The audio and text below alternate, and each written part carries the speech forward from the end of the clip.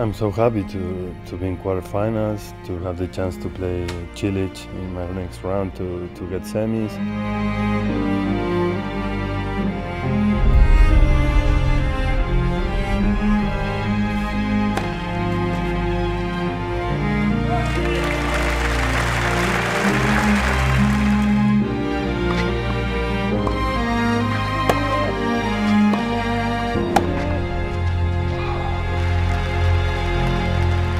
Well, we know since 12 years old, we know each other a lot. We were playing big battles in the past.